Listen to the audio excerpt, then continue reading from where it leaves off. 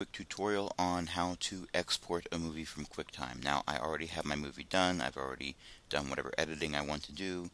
Editing is a subject for another tutorial entirely, so I'm not going to be talking about that here. What you want to do when you're all done with your movies, you want to go up to where it says Share, because you are exporting this to share with others, and you have a lot of options here. Ignore most of them.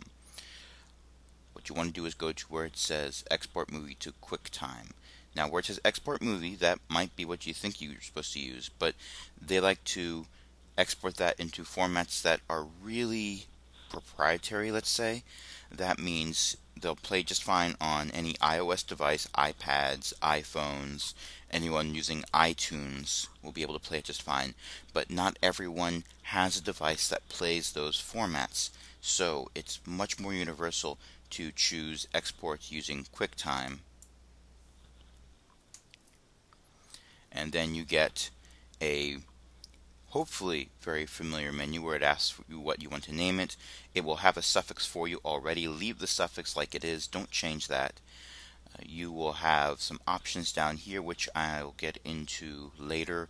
For early projects, don't bother changing the formats. However it's set up is just fine so far as our assignments are concerned. Click Save, and it will begin exporting the project. Now, depending on the length of your movie and what effects you've added to it, this can take a while. This is estimating 22 minutes. Does that mean it's going to take 22 minutes? It might not. You see, it's already down to 21 minutes. Computers are very dumb when it comes to guessing how much time is remaining for doing a particular task. However, this is not going to be a quick export, so make sure when you are about to export a movie that you're doing it closer to the first half of class than the last half of class, so that it's not still working when it's time for you to leave. Any questions? Go ahead and ask.